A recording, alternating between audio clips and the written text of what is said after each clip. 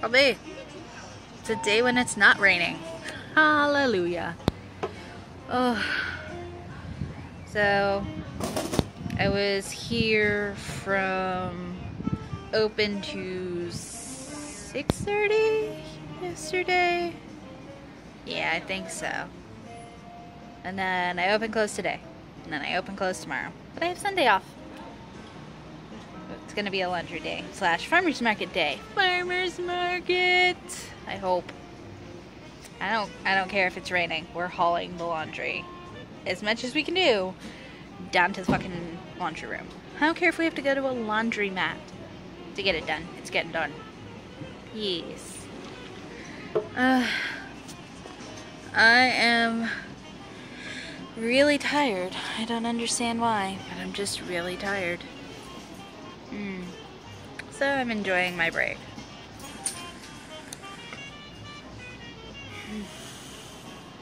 Sitting down feels nice. So, I have been really vlogging the last 2 days due to other things. I've been busy.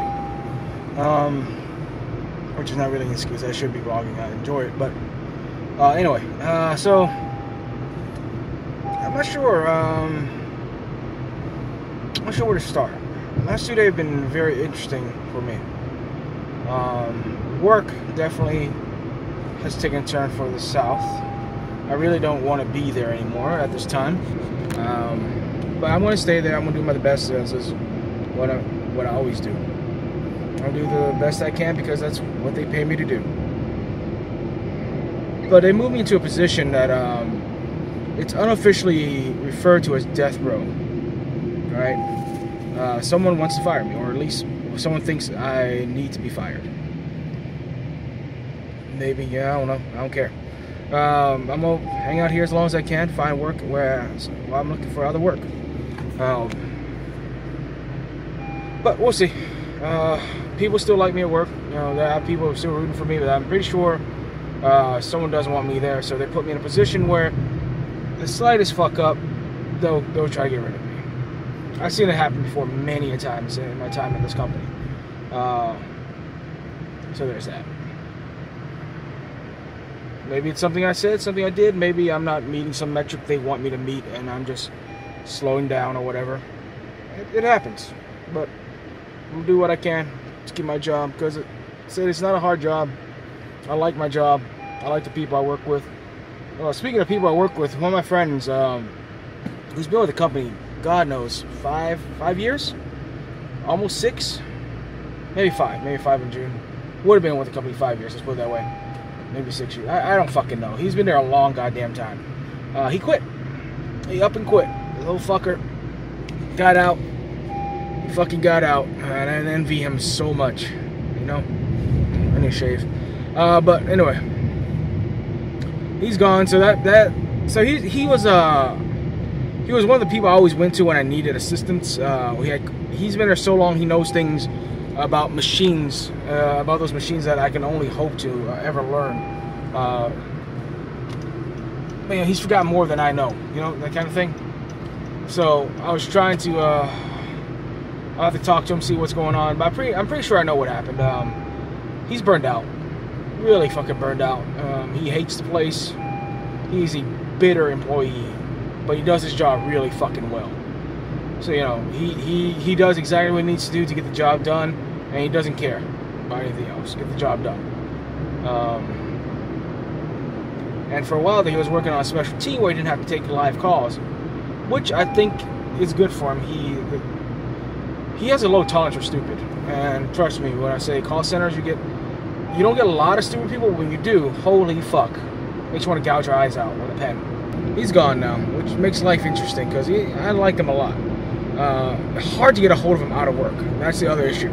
I can guarantee I can spend some time and talk with my friend at work, during breaks, lunch, before work, after work. It was a great way to get knowledge from him about other things besides work.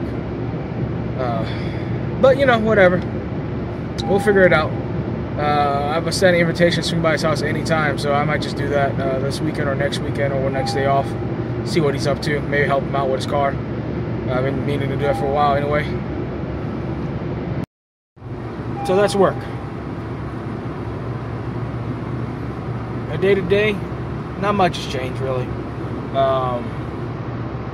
Just trying to be a little more conscientious of what I do. Conscious of what I say. Trying to be a better person every day. I understand that sometimes my word, I can be very negative. Sometimes. I'm trying to avoid that more. But at the same time, I'm going through some shit in my life.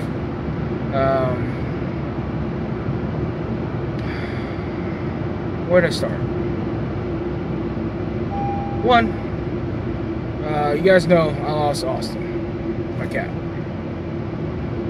I mean, that was shit. I don't know. I think it's less than a month ago. It feels like forever ago. And I think why that feels like forever ago is because I've distanced myself from those emotions. It hurts. It hurts a lot.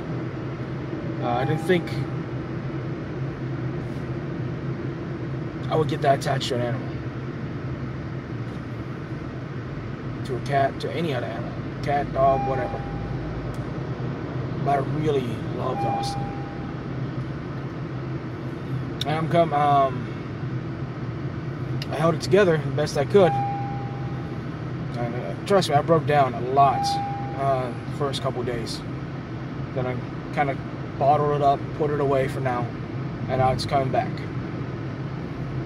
But I feel like I'm in a better place now. I can handle it.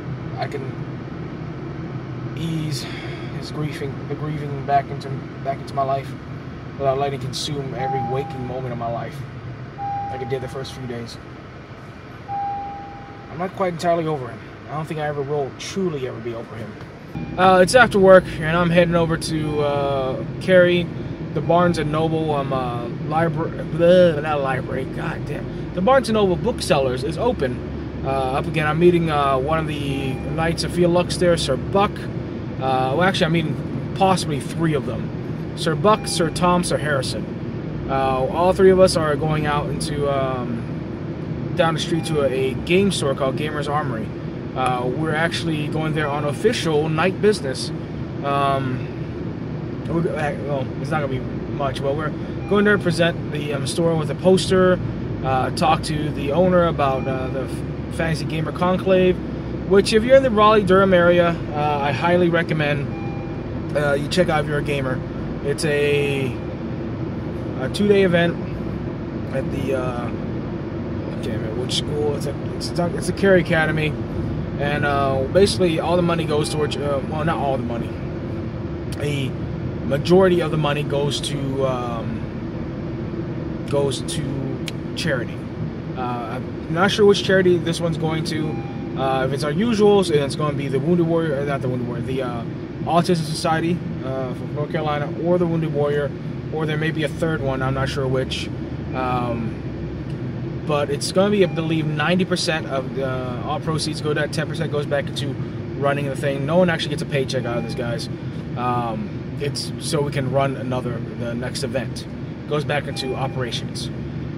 This is a non-profit, and we mean that shit. So, I just finished up some stuff with Knights of Felix. We went and dropped off some stuff at a local game shop. We're advertising for an event that's coming up. So we did that. So I decided I needed a snack because we're not eating until 8 o'clock tonight because we're eating my brother. So I drove to the Dairy Queen here. And I ordered just like a couple snacks and a drink. Got an unsweet tea.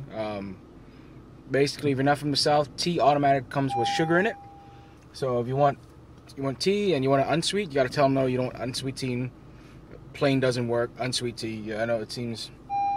I remember a comedian once saying, I'd like to meet the asshole that invented a device to turn sweet tea into unsweet tea. Because the idea of unsweet tea is that someone had to put sugar in it and you pull the sugar out. But anyway, as I was sitting there, she gave me my drink, and it's generally I'm considered polite to ask if you want like Splenda, the fucking whatever else, the artificial sweeteners. And she looked at me, and I was looking at her, and she handed me a drink, and she said, "Sir, would you like any carcinogens for that sweet tea? For that unsweet tea?" I just looked at her for a second and said, "No, I think I'm good."